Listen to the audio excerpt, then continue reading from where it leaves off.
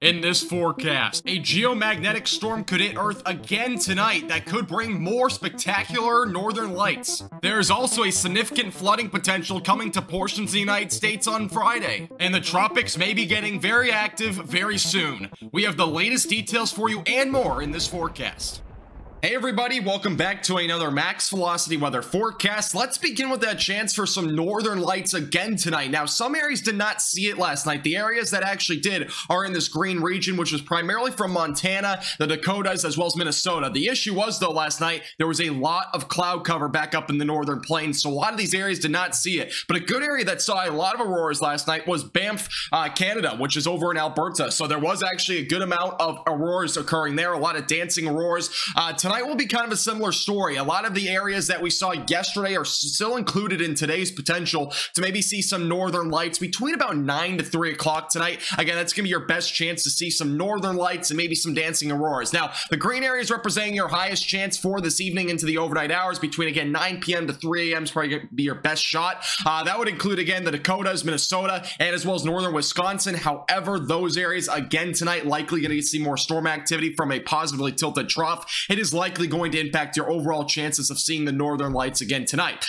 Different story though, down to further to the south, you can see Nebraska all the way even through portions of northern New England in that kind of medium threat. That's in that yellow shaded region. You may see some auroras. It's gonna be kind of a 50-50 chance for you. You might not. It's gonna again depend on how intense this solar storm is. And just further down to the south of that, that red shaded area does include southern New England, and even through as far south actually as extreme northern Oklahoma in a very low chance. Now, I would not bet on seeing anything tonight. Again, last night was kind of a bust for some areas, but some areas like the northern plains were able to see some of the auroras out in the distance. So again, I would not, be trying to stay up all night to see this, but you might be able to, especially if you're back off further to the north with good weather. All right, let's take a look at that flash flooding potential for tomorrow. There's going to be a significant amount of rain, unfortunately, in the southwestern states. That does include Arizona, as well as southwestern New Mexico, and that will also continue through the day 3 outlook going into the following day on Saturday. And unfortunately, we are potentially forecasting several inches of rain, and that could again lead to flash flooding concerns across these states, again primarily from southwestern New Mexico into southeastern Arizona. Again, turn around, do not drown if you're going on the roadways.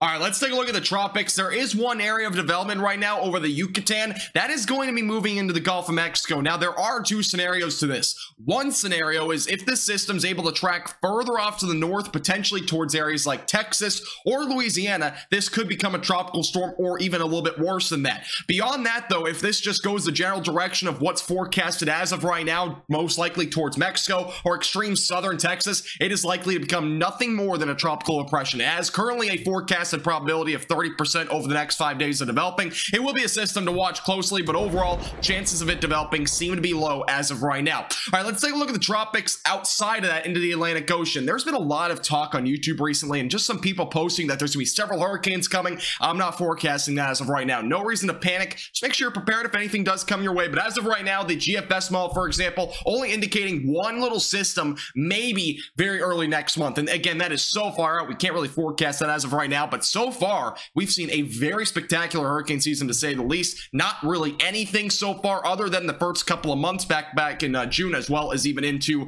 July. We saw a couple of named storms. But beyond that, there's been nothing. It's been a very good hurricane season, to say the least, so far. All right, let's take a look at that severe weather potential for today. There are a couple of marginal threats today, nothing too crazy to be concerned about, but a little marginal threat from southwest Minnesota through northern portions of Kansas. There's also another one along the Gulf Coast. Main concerns today, damaging winds, maybe some isolated large hail. I can't rule out a brief land spout back up in the central plains, but that threat seems to be pretty low today. Here's a look at the timing. We'll start to see storms firing up down in southeast Texas this afternoon, most likely as early as 1 to 2 o'clock. By 5 to 6 o'clock, we'll start to see storms moving down to the south and east. A lot of these could shoot off outflow boundaries, so there could be some more storms in these areas, but overall, most of these storms will cover a large area of southeast Texas and as well as Louisiana. Here's a look at that timing over near Louisiana this afternoon. Storms will fire up back near Alexandria, moving down to the south toward Baton Rouge, as well as Lafayette and Lake Charles. By about 5 to 6 o'clock, storms down near the coastline, eventually going in closer to the late evening to overnight hours. Most of these areas will clear out for your evening and overnight. Here's a look at the severe weather potential for tomorrow. So on Friday, there's currently a marginal threat of severe weather that does include areas from Iowa